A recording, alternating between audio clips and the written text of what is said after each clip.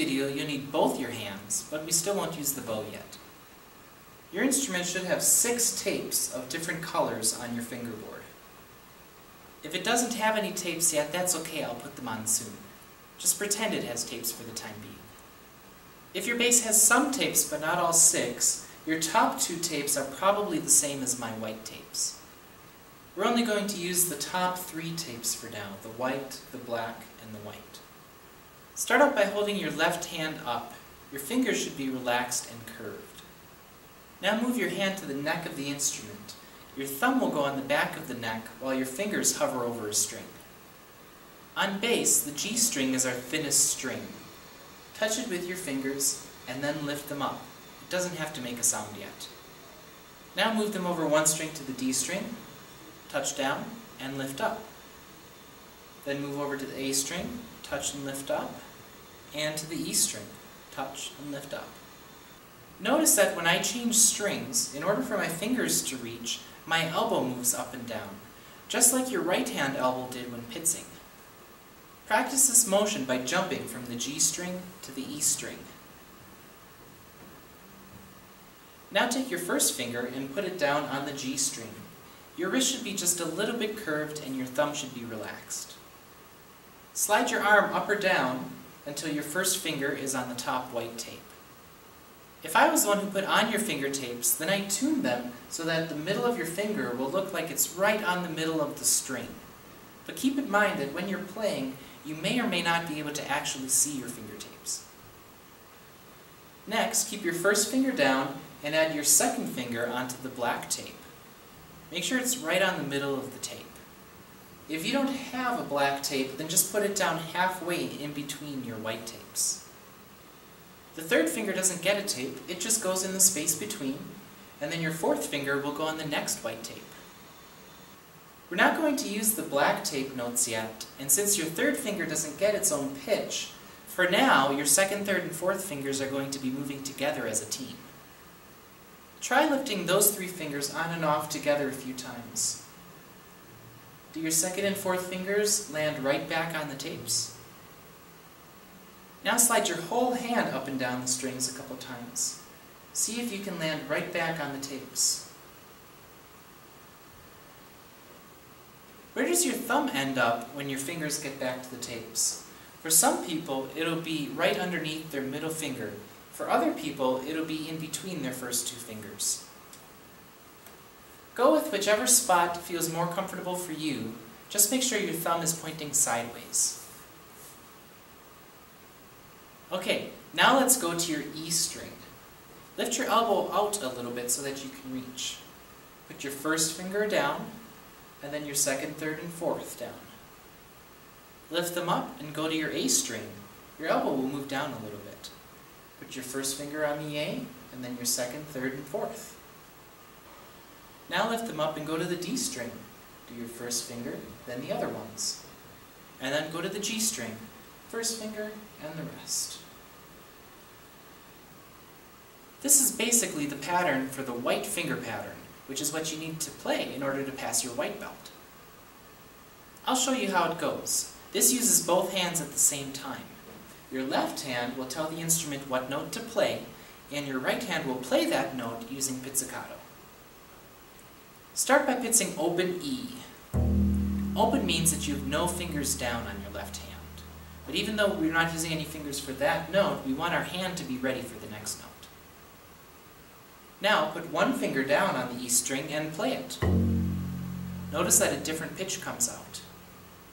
Now add your second, third, and fourth fingers and play that. Since we've run out of fingers, go on to the A string. Make sure you start with an open string, and that both your hands move to the next string. Also make sure you don't play the black tape note. Only play the white tapes and the opens. Go on to the next string, and the next string.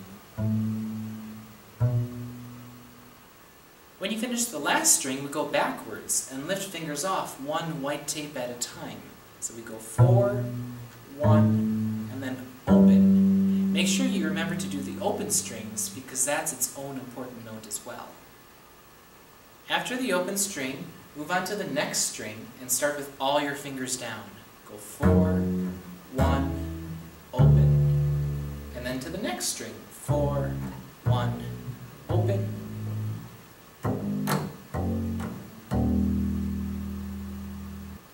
Let me show you again, a little faster.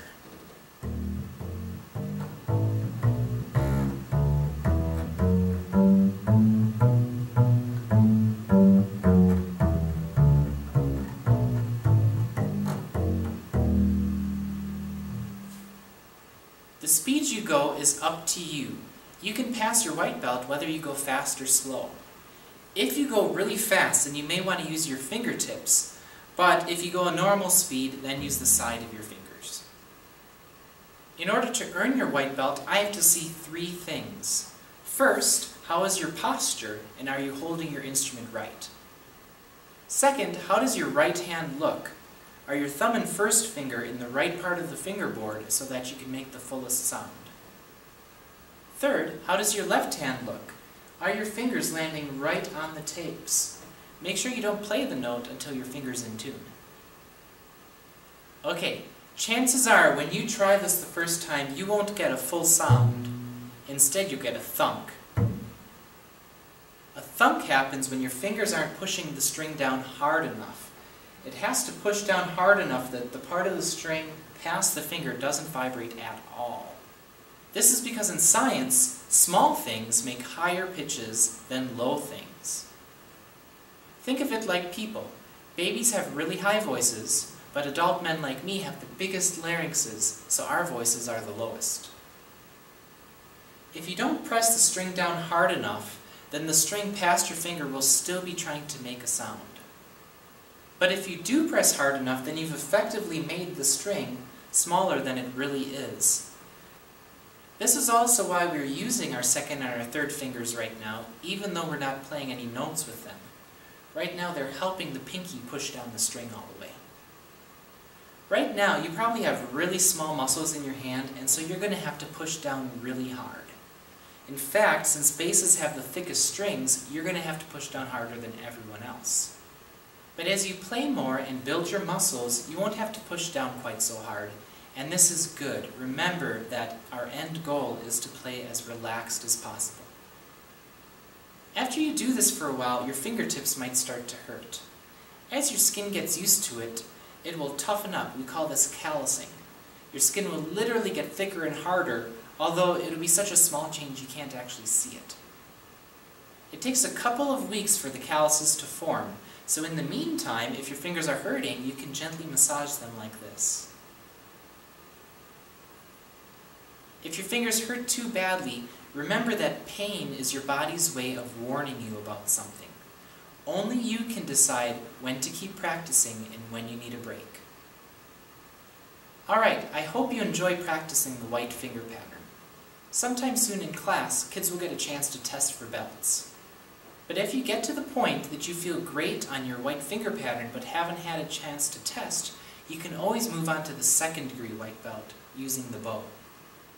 Sometimes kids will work a couple belts ahead of the class, and then when they get a chance to test, they'll test for all of them in a row. See you next time.